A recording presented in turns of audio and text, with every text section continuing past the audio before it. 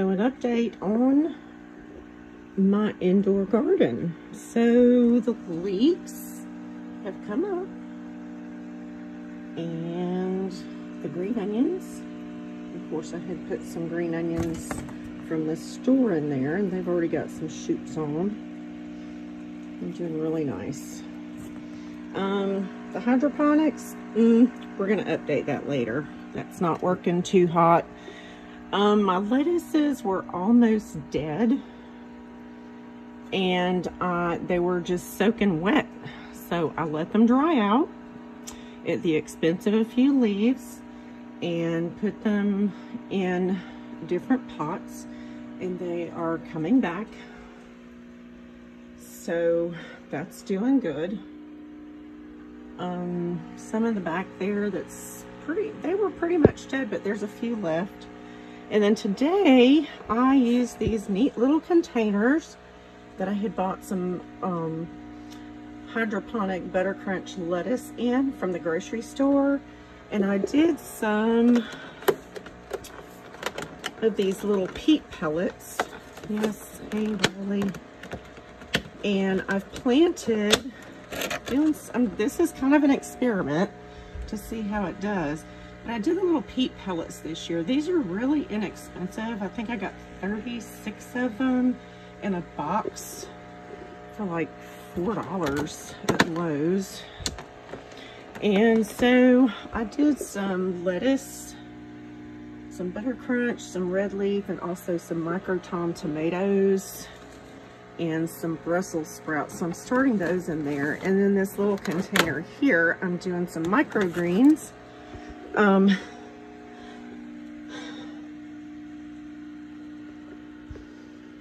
actually got inspired by another YouTuber that I just subscribed to, Cherie. I can't remember her channel name. I'm gonna find it and then I will plug her. But I'm also sprouting some sweet potatoes. There's my sugar cane in the back. There's some oregano that I took out of the planter that was outside. And I bought a pineapple the other day.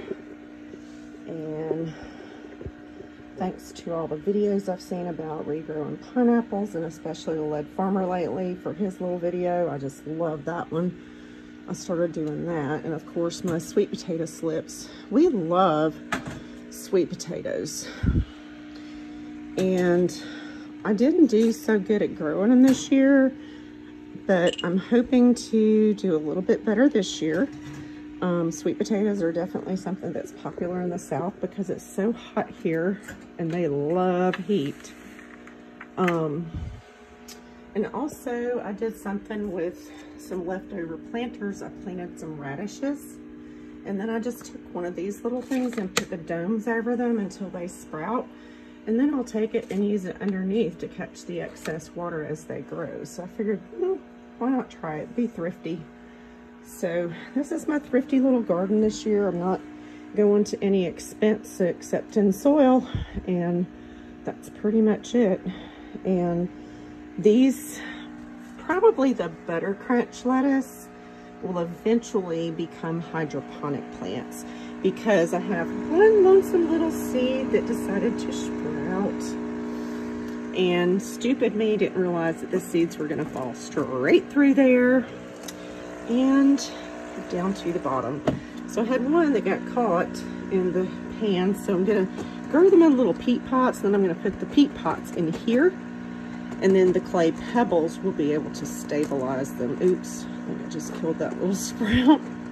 That's so funny though. But anyway, there's the update on my indoor gardening. I have some salad greens and herbs, and it's January, and there's my tomato, my little volunteer tomato. And you can see it's already starting to redden up and ripen.